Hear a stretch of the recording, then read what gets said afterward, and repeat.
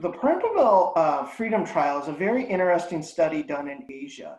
In this study, they wanted to look at perampanel as monotherapy in 2 doses, 4 milligrams per day, and then also 8 milligrams per day.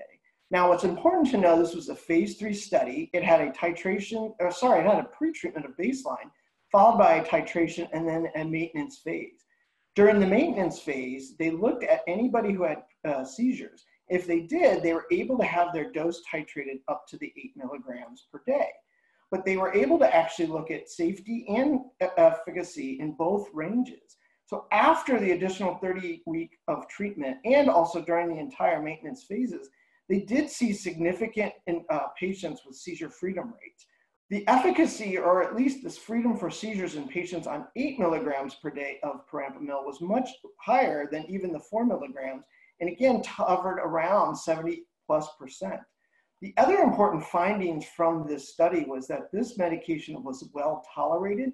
It had some adverse events which were again very commonly seen in other anti-seizure medication trials, specifically being tired was another very common one. But more importantly, they do not report on significant behavioral changes, which has been seen and published in other studies looking at perampanel.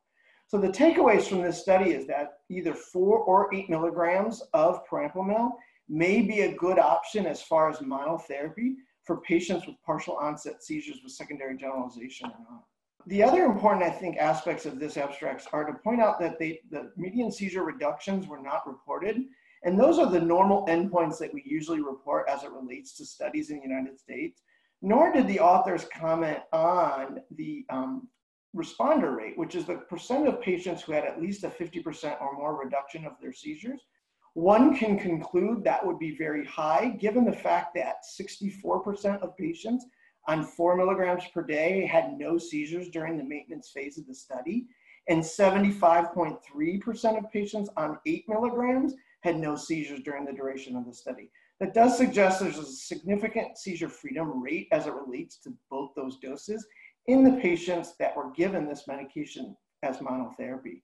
It's very important to note because those are very high seizure freedom rates, which makes this medication a potential option for this population of patients with partial onset seizures.